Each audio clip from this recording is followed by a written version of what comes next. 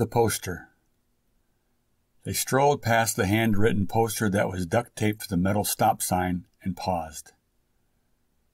The poster. Ever seen it before? He asked.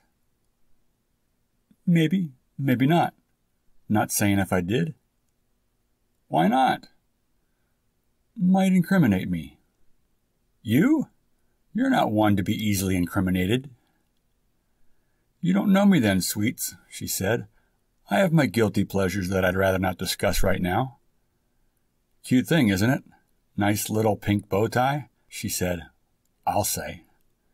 It's a she, and they call her Lucky. How ironic. Reward of $200 if found. Meaningless, she said. Yeah, I know what you mean. Any way to get them to take it down? He replied, not without some sort of proof that Lucky's completely out of the picture or found. It's pretty safe to say that Lucky's out of the picture, but I'm not revealing my sources. He looked at her and smiled. Was she good, he asked. Good? Tasty, I'd say. At the sound of the vehicle coming over the hill, the coyotes both leapt into the woods, looking back only to watch the headlights pass by. Next time I think you should share. You weren't around.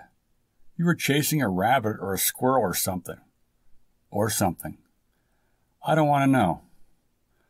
If you're around next time, I'll share. If not, I've got first dibs. Deal.